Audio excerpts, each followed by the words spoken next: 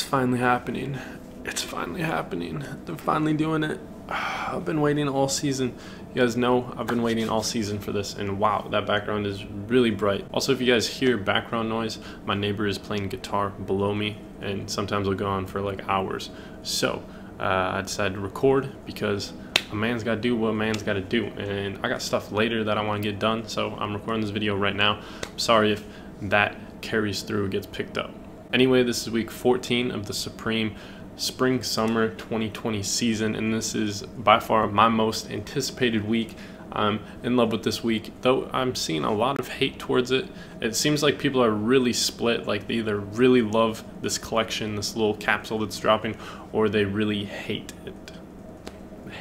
That being said, week 14 will drop May 28th, this Thursday at 11 a.m. Eastern Standard Time.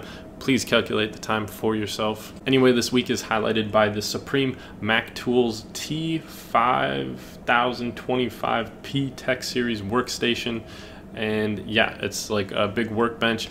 My dad had like a bunch of snap-on ones when I worked for him, and they just got like the drawers that you put the tools in. This is only the bottom cart. It's not like the stacking like double ones that you might see in a lot of shops.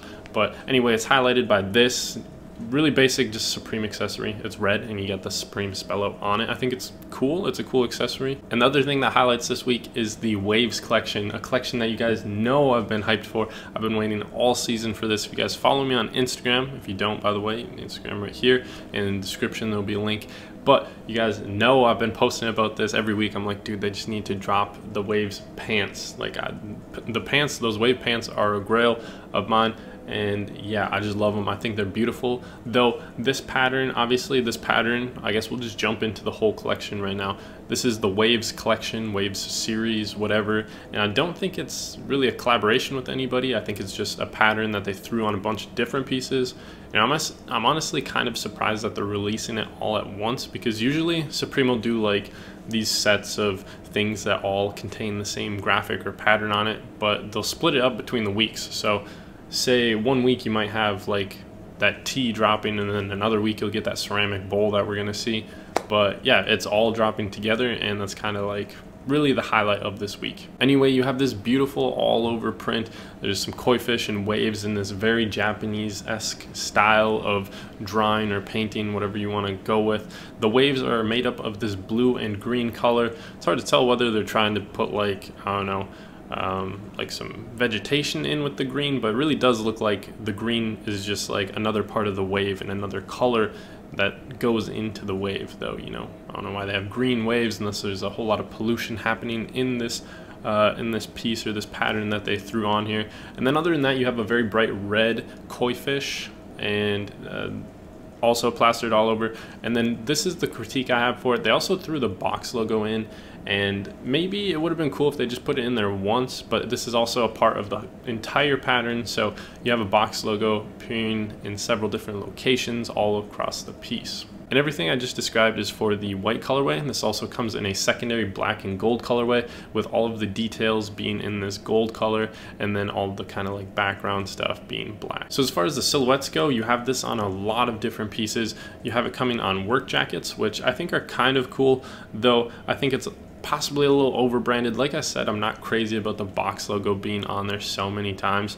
But they also have, if you look closely on the pockets, they have like a little Supreme tab as well. So I don't know, I just think it's maybe a little too over branded. And I really do like their work jackets, but personally I think this is the piece that it translates the worst on, not the greatest.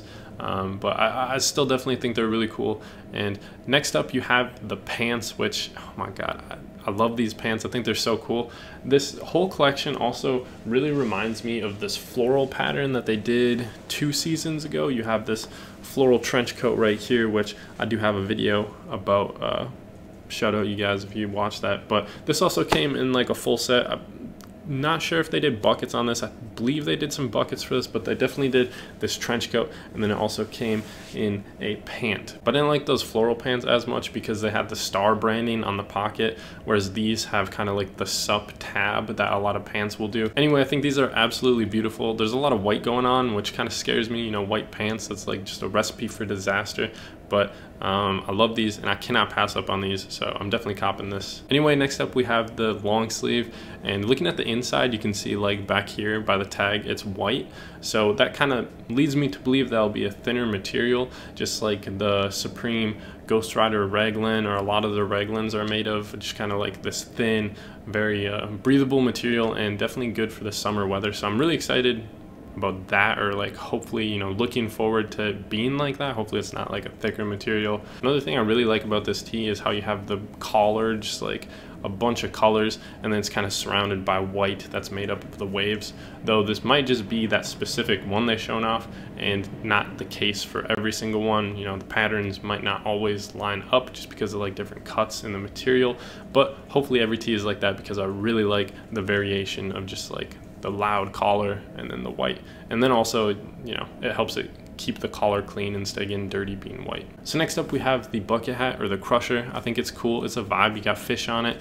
Bucket hats, you know, they have like a fishing background, and I think, you know, it's really cool. I like it. I kind of want to cop one as well, but it's hard, man. I got such a big head, like I never know what's gonna fit. Barely any hat fits me, so it's tough. It's a tough life. And then the last piece brandishing this pattern is the ceramic bowl. Very nice ceramic bowl. You have this gold circle around the inside, and then a box logo centered in the very middle, and this does only come in that white colorway, and I think it, you know, makes sense that they only did in the white colorway. The white colorway definitely like speaks more to a ceramic, or, you know, like a bowl, whatever material. Anyway, I think this is really nice, but if you do order it, I'd be very careful or very cautious, because a lot of people receive like things like this, like pottery and stuff like that, broken. Like the Supreme brick was coming broken, and then a lot of like maybe like the Kira collaboration, they had the little like tray that came broken for a lot of people, and the plate, so definitely be careful and keep that in mind. So also have all this other garbage dropping, and I don't really care about